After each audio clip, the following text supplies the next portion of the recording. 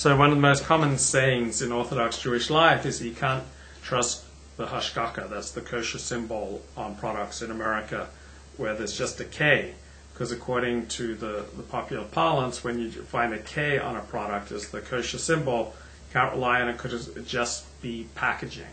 Maybe that's all it is. Maybe the manufacturer just put it on there. It's not a trademark symbol.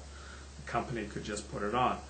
And Mark says, obviously, you should find out if put the K on, call the company, that will tell you. But Mark Shapiro says, in all my years, I've never found a product with a K on it that does not have a rabbi standing behind it.